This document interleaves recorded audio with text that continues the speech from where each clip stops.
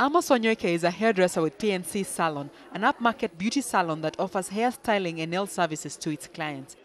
On average, the salon caters for 30 clients in a day, with most of the patrons coming in for hairstyling, which costs anything from 250 Kenya shillings.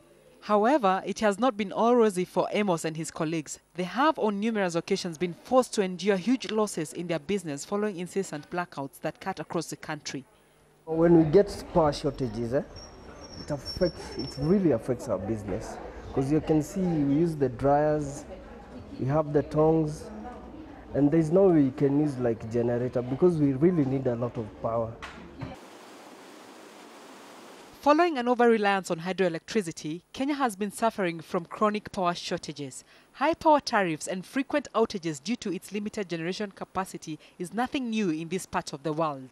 Further to that is an over-reliance on water sources at the expense of renewable alternatives.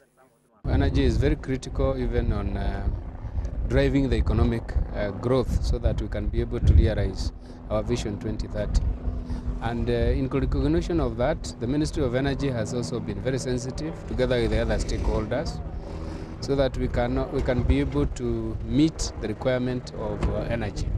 We are aware, of course, that hydro energy is weather dependent, and at times you will not be able to get it at the time you need it.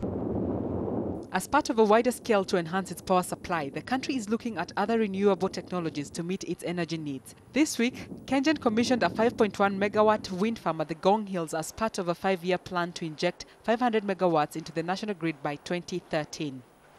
This is just the first one, the first phase of 5.1 megawatts. We have the second phase, which is going to be 6.8 megawatts, funded by the same Belgian government, and we have 13.8 megawatts, which is funded by the Spanish government. So a total of 21 megawatts on the same site, on this site. So we will be having 25 megawatts within the next 1 year or so. Kengen expects to increase the wind energy capacity to 25.5 megawatts by the end of 2012 as it gears to raise overall capacity to 3,000 megawatts by 2028. There is a 300 megawatt wind plant which is earmarked to be commissioned by 2012, and that's being developed by Lake Turkana Wind. And nearer the time when we could possibly have the impact of El Nino, we have a 120 megawatt thermal plant which is being developed by Kengen, and we expect by end of November we should start having the output of that. We've got 3 power plants, thermal power plants in Nairobi, and we expect that in the next 18 months we should be on board. We reckon that the potential for wind is about 4,000 megawatts in this country. We are doing wind data logging in a lot of sites. We have 12 sites that we are doing. The ministry is doing some further sites. And this is really just to establish the wind regime, because you must be able to establish whether the wind is in the mornings or in the afternoon and what are the speeds. And that's the only way you can be able to determine what sort of power plant you can be able to put. In addition, the Ministry of Energy has formulated the feed-in tariffs policy on wind, biomass, small hydropower, geothermal and biogas systems to help stabilize the power supply that has been demanded for electricity rise at the rate of 10% annually against a supply growth of about 8%. By the year 2013, we are going to bring in 500 megawatts of wind power, which is immune to climate change.